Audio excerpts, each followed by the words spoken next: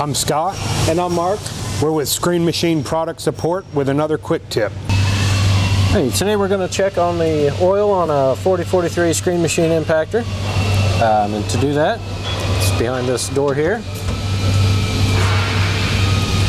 So this is your dipstick for your C9. That's what you do. You take it out, wipe it off,